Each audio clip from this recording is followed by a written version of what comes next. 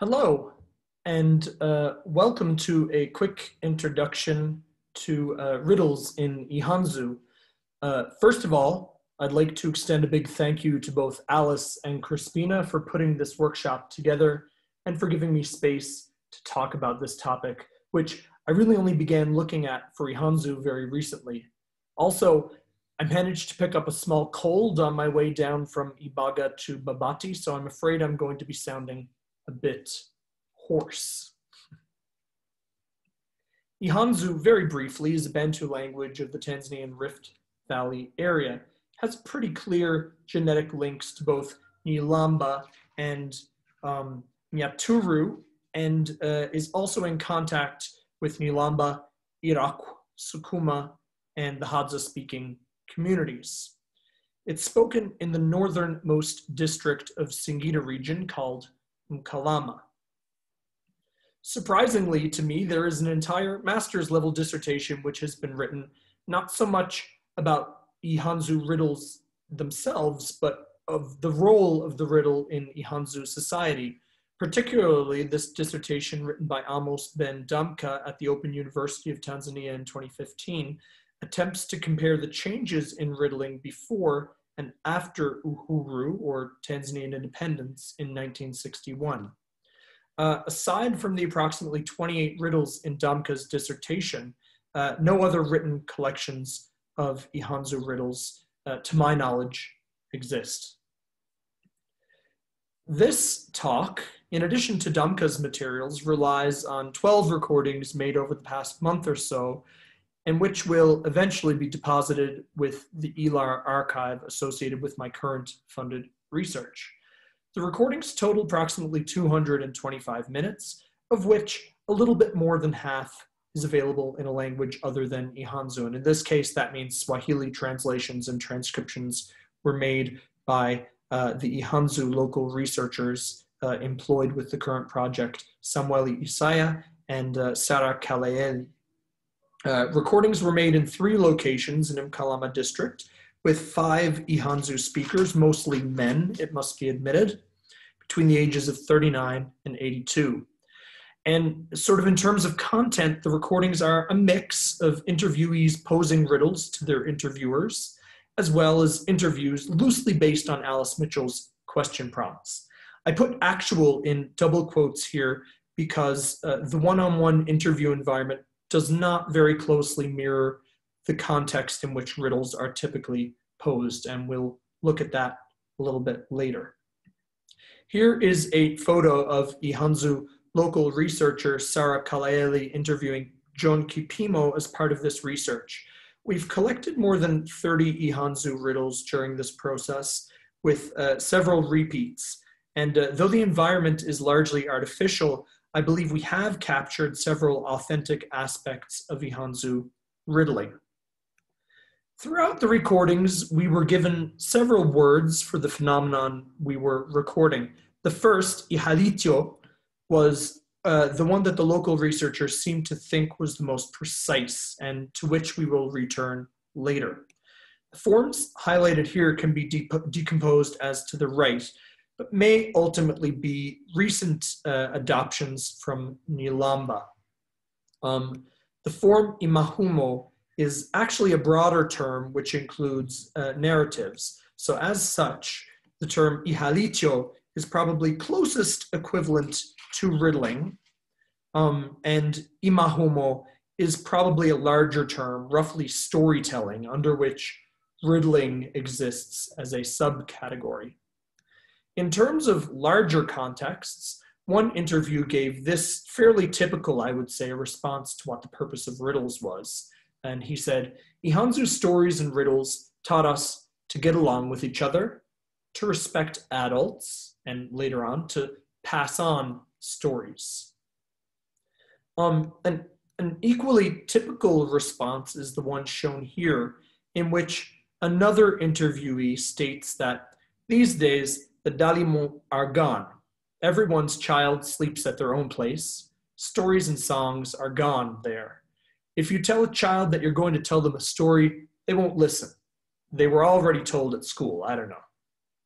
For further context, and from what I understand, the dalimu was a small house shared by adolescents, let's say between the ages of maybe like 11 and 18 or 19, once they felt they were no longer children. And these were gendered spaces, it seems, so they would be for either only boys or only girls. And the term that dalimu is often translated by in Swahili is the word bweni, which means school hostel. Though the dalimu were more than places to sleep, however, they were important loci of learning and acculturation, and each had an old man or old woman in charge. So in addition to at the home with smaller children, it was here in the dalimu, in the groups of similar aged young adults and adolescents, that riddling took place in the past. And the information generally agrees that this was an evening activity. It wasn't something that was done during the day.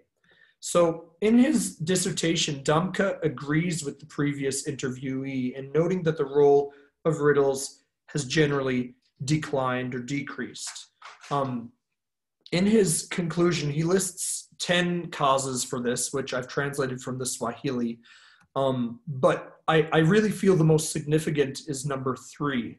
Essentially, the contemporary economy is so oriented to the family homestead as the primary unit of production, in this case, agricultural or small industrial production, that the opportunity for people to come together in the evenings, the blueprint of which being the dalimu and riddles, people of different households but of similar age sets coming together to be sort of led by an elder and be acculturated and taught riddles.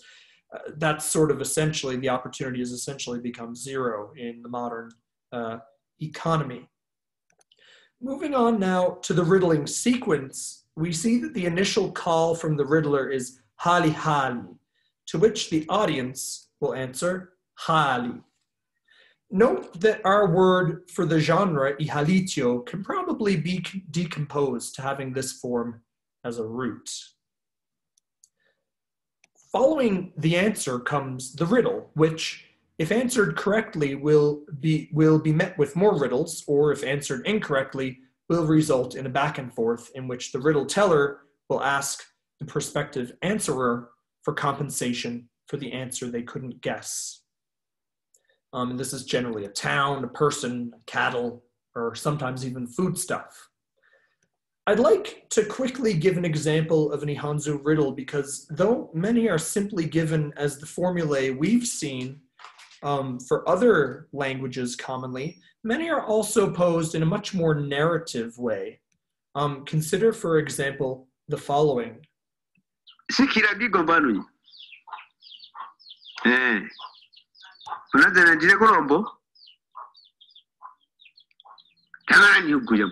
we're hunting and we meet with a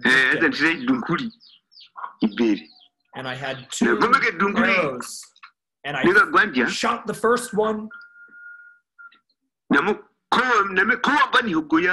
I hit the dick and it pooped out flour. And then he asks, tell me, what is this?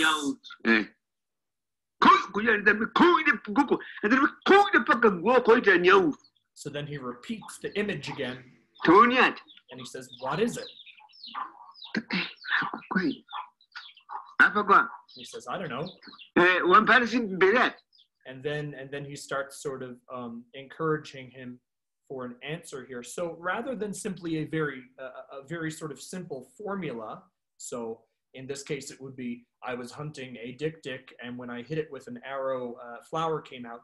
It was given in sort of an entire context here. You know, here we're here in the forest, and I draw my arrow and I shoot it. So it's embedded in a larger narrative, a narrative of hunting.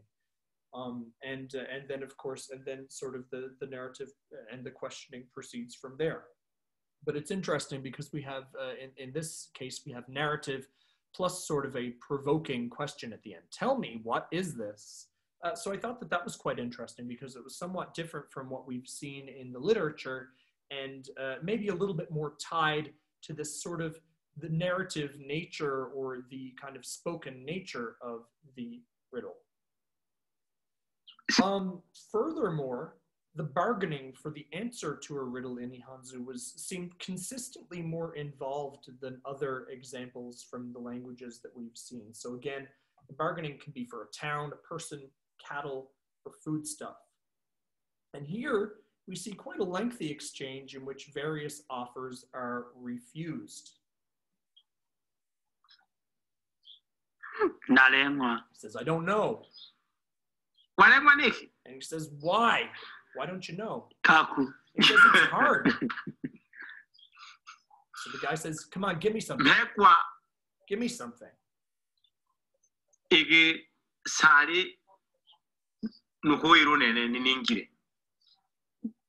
I'll give you a place that I know. I give you Ihanzu, which is a place, and he says, and he says, come on. He says, come on, you can eat peanuts there. And he goes, no, the road is down. Well, he says, well, I'll give you Bukundi. And he says, Bukundi is full of dust. And he says, let's stay in Ibaga where we are now. And he says, in Ibaga, the water's salty. And maybe I'll give you a person. And he says, give me a person. He says, a woman or man? He says, either. He says, I'll give you Magufuli, who's the president. And he says, you're making me tired. Clearly doesn't want Magufuli. And he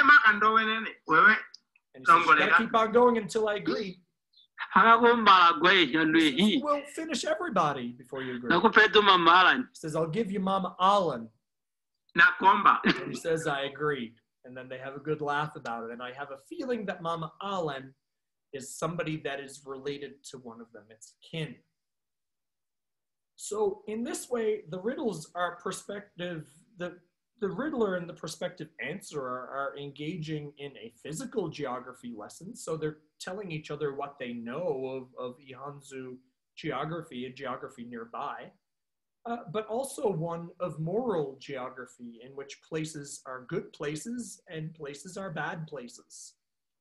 And geography of kin, places where the riddler's kin lives and gifts of kin are usually accepted. And this is pretty consistent, this sort of length of bargaining back and forth, to an extent that with the Ihanzu riddles that we have, in fact, the bargaining was a more involved, more interactive, and actually longer part of the riddle than the actual riddle itself. So Ihanzu riddles make heavy use of symbolism, often idiophones. So here we have two examples. We have the form pingiri pingiri kunyonyela, which translates just as pingili pingili kunyonyela. And the answer is munkira wankolo, the pace of a sheep. And the next question is nsimbunga. Nsimbunga, to which the translation is nsimbunga.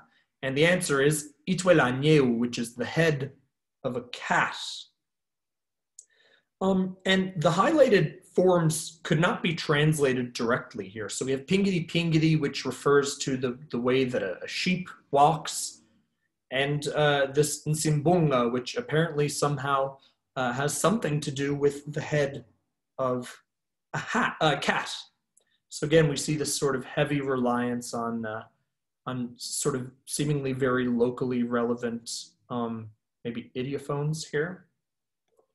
And finally, to conclude, the question was posed if riddles involve sexual references. And sort of, to me, given the context of the Dalimu as one of the prime locations of transmission, I would expect this to be the case.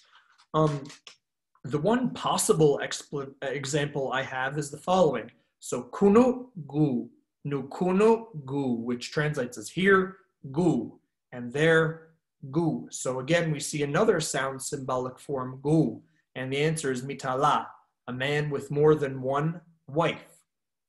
This was explained to me, this gu was explained to me as the polygynous husband banging on the doors of his many wives. But of course, thinking again of a house sort of slapdash made full of young men between 12 and 19, and an old man who's telling the stories, one can imagine that the banging could very possibly be of a conjugal nature as well. Thank you very much, and that's the end of my talk.